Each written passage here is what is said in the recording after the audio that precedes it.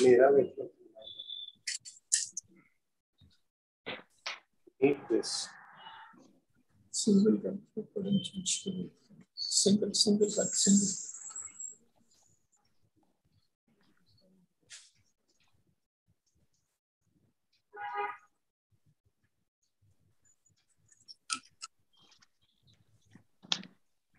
Namaste and very good evening.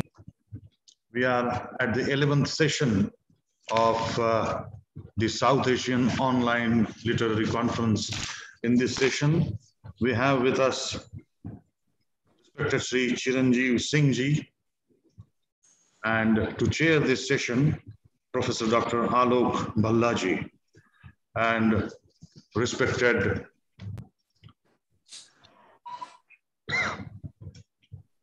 Madam Ajit Ma'am is also with us in this session.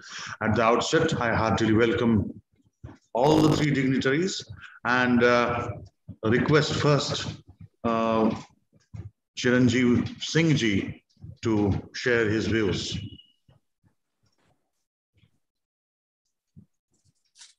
Thank you very much. I am grateful to Madam Ajit Kaur Ji for giving me this opportunity to participate in this seminar. Ajit Ji's word is command. So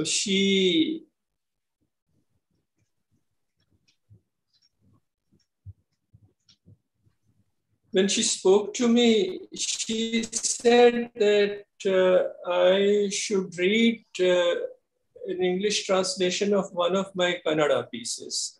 And when I saw the program, I found that the theme of this session was humanism, culture, emotions, and literature. Well, now, this is an all-embracing theme, so vast, in fact, that on each of these subjects, volumes have been written. In the West, humanism grew when scholars rediscovered the works of Greek philosophers such as Plato, Socrates, who taught know thyself, Protagoras, who propounded the philosophy that man is the measure of all things, that humanism became a part of culture. All the great Renaissance artists like Michelangelo, Da Vinci, Raphael, Cellini, Titian, and others further developed humanistic ideals. In the West, humanism grew in opposition to religion and the stranglehold of church. In India, on the contrary, humanism has been part of our religious traditions. The Bhakti movement was a profound expression of humanism. Before that, Jainism declared non-violence as the greatest dharma, and Buddhism made compassion a central tenet of the faith. In modern Indian languages, the foundation of literature was laid by saint poets and gurus. Their humanistic compositions raise emotion also to sublime height. In our culture, humanism, literature, religion, and emotion have never been separate as in the West. To understand the Indian approach, let us consider a composition by the 16th century great Punjabi Sufi poet Shah Hussain.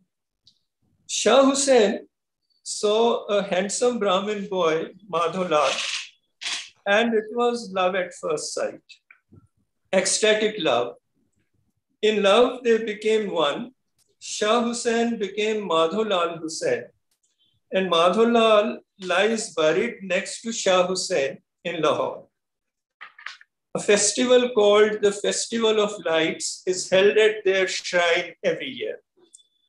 The great ruler of Punjab, Maharaja Ranjit Singh, used to lead the festival procession to the shrine, comprising Muslims, Sikhs, and Hindus. Shah Hussain sang, My arm is in my love's hand. How do I say leave it? Love and passion, they know whose bones are pierced by it. Says Hussein the mendicant, my love, make your eyes meet my eyes. Shah Hussein's and Madholal's love has layers of meaning. It transcends all the labels that can be put on such love. It became spiritual and divine. When people sing and dance in ecstasy during the Festival of Lights at the shrine, it represents all that we understand by culture, emotions, humanism, and literature. This is the culture of oneness. Oneness, which Guru Nanak Dev put in the numeral form of one before Omkar, Ek Omkar. This is culture as it is lived. Interestingly, there is no word equivalent to culture in Indian languages. The word Sanskriti was a new coinage, as was the related word Sabhyata. Incidentally, the word culture in English language also dates from the early 19th century. Its use in the sense of collective customs and achievements of a people dates from 1867. Instead of this Western concept of culture, we had the concept of dharma, which is all-embracing. Guru Gobind Singh Ji wrote, salutations to the one who is in the song of songs, music of the music, dance of the dance, and sound of the sound. Now, let me read an extract from my Kannada book, Yava Janmada Maitri, about the great singer Gangubai Hangal, Akka to all of us. Gangubai ji, for me, personifies the best that is in our culture. And this is a short extract from an article in my book. Gangubai ji chided Bhimsen Joshi, hey, Bhimana, what are you doing? In our gharana, we do not sing like that. Bhimsen Joshi answered apologetically, Akka aure, what can I do? Ours is Kirana Gharana. I have also opened a Kirana shop. Whatever people ask, I give them. His reply was humorous, but it showed the supreme position that Gangubai ji occupied in music and respect in which peers like Bhimsen Joshi held her. Her music was perfect, as was her dedication. Her music, her practice, her life, her personality, all had become one. Her life itself had become music. Her personality was as great as her music. According to Shastras, an artist has to follow moral and ethical discipline and dharma, yam niyam dharma, and become a good human being. Those who knew Gangubai ji had the highest regard for her. In her life, she practiced the dharma of music, of domestic duties, and of a good citizen. Pleasure and pain were born with equanimity. All this gave her music depth and gravity. Such music makes you realize Nad Brahma, the divinity of sound. Whenever Gangubai ji visited us, she would bring some delicacies made by her for the children. The greatness of the great is reflected in the small gestures also. She showed that to be emancipated, a woman need not be more like a man. Her courage and stoicism when she fought cancer melted our hearts. Akka, her daughter Krishna, as accomplished a singer as her mother, and daughter-in-law Lalita, all three suffering from cancer, lying side by side in the hospital was a heart-rending sight. But there was no complaint on their lips. There was only acceptance and grace. Whenever Akka came, she always talked of the good times she had in life.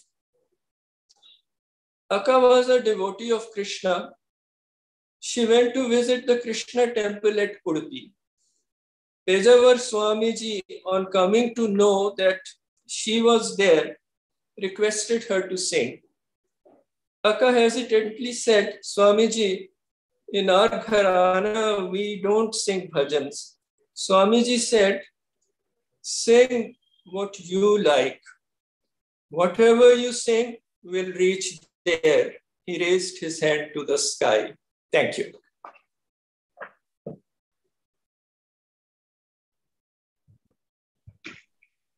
Thank you, Chiranjeev, for your brilliant talk, charged talk,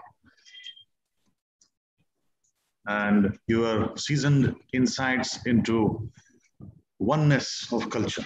Thanks a lot. As Saida Hamid ma'am is yet to join us on screen, I will come directly to Professor Dr. Alok Bhallaji, who chairs this session. I understand that Bhalla sir will talk about Kunwar Narayanji, distinguished Hindi poet, whom unfortunately we lost recently, and will recite a few of Kunwar Narayanji's poems as well. Professor Dr. Alok Bhallaji. Thank you, Yemi, very much. Ajit, hello. Glad to see you. Thank you for organizing this once again. Dr. Chiranjeev Singh ji, thank you for a very interesting lecture. I really enjoyed your anecdotal history of the two great musicians. So thank you very much. What I'm going to say about Kumar Jiva complements in some ways what Dr. Chiranjeev Singh has said. This is what I'm going to read to you is a section from my translation of a long epic poem called Kumar Jiva by Kumar Narayan.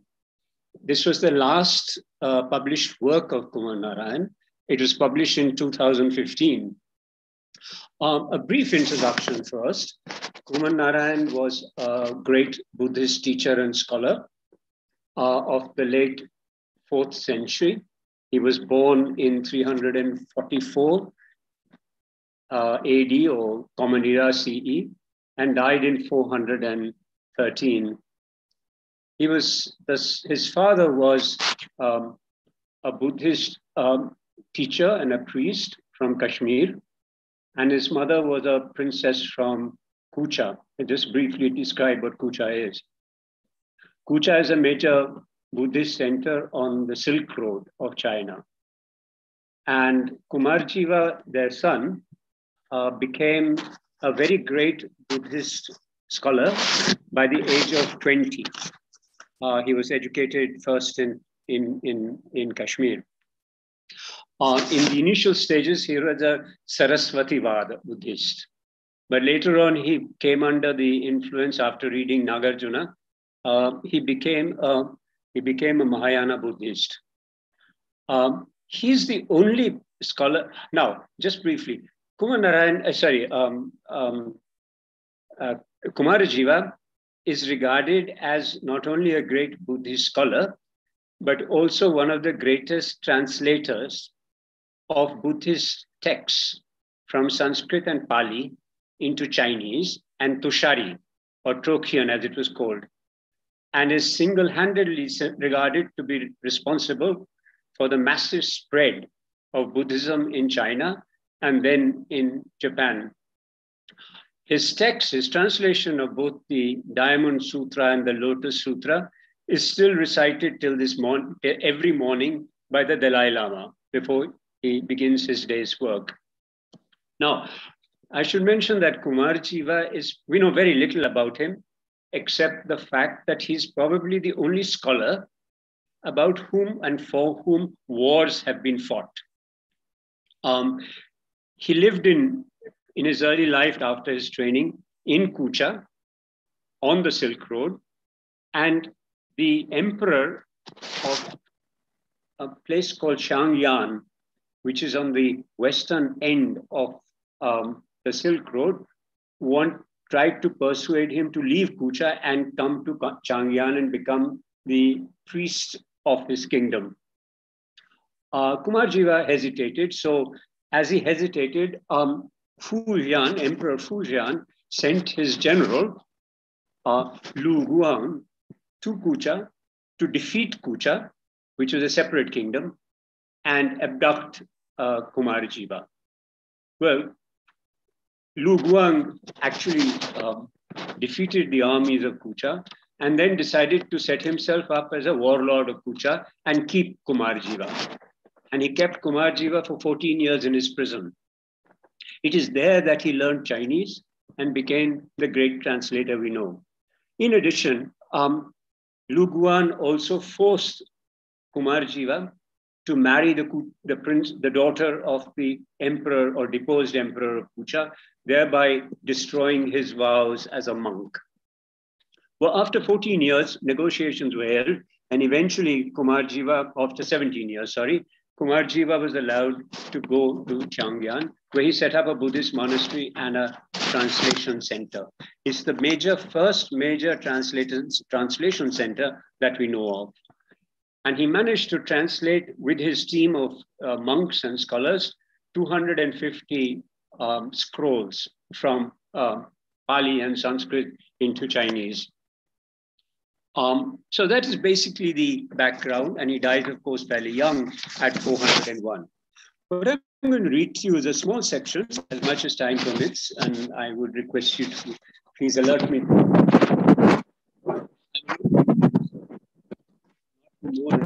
The stipulated time, but in case I am overshooting the time, please let me know.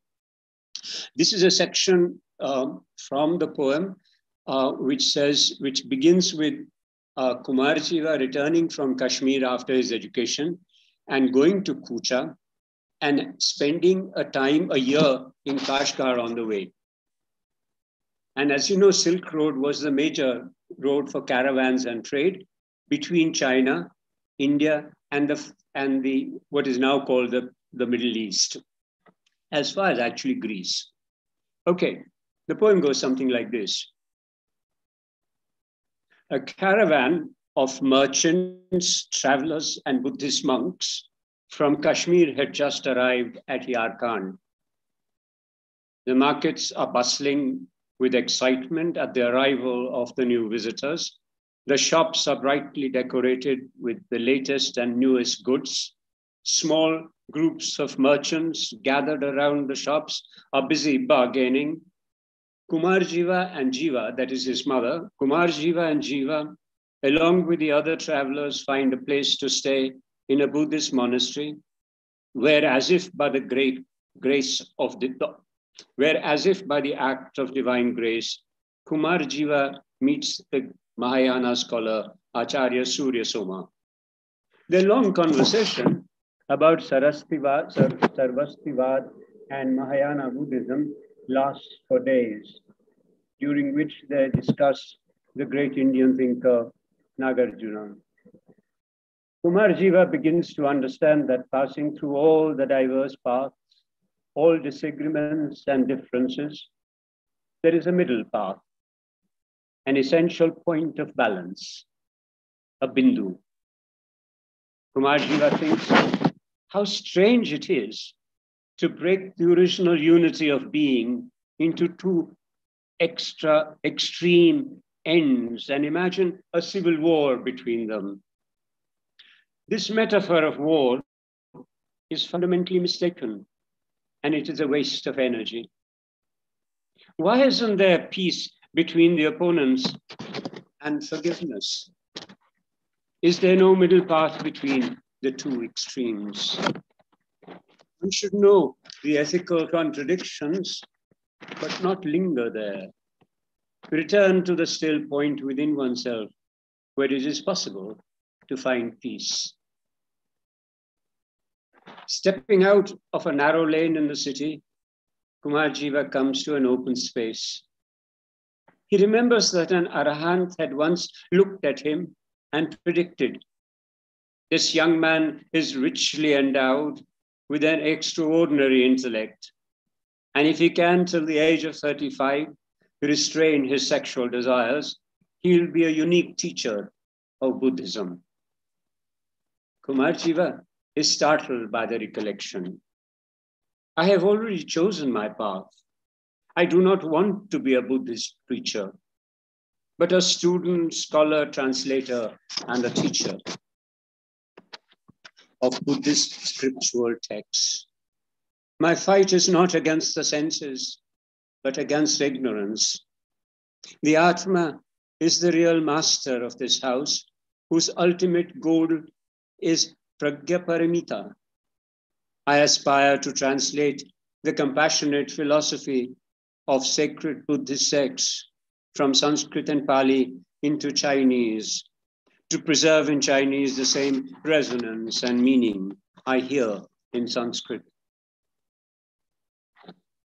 The daily routine of a pilgrim to eternity. Caravans and sarais at nightfall, the call of the roads at sunrise, like the untiring journey of a quill traveling across blank pages. The obstinate search for an unattainable goal. I must pass through these trade routes and camps to find my own path. Kumar Jiva asks himself, who am I? Where have I come from? Where am I going? And answers himself, I am no one, nor have I come from anywhere, nor am I going anywhere. After a brief stay, my body's resting place, I shall be nothing.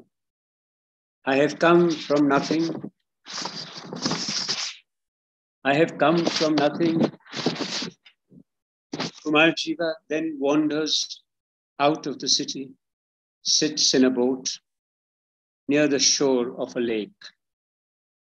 The boat floats under a canopy of stars.